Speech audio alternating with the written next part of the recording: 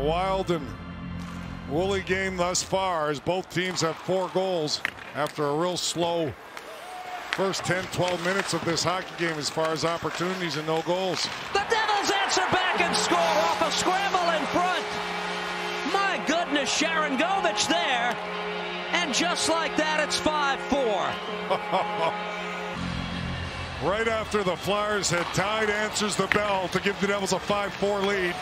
You see the dump in Flyers. Elliott and the defenseman have trouble with it.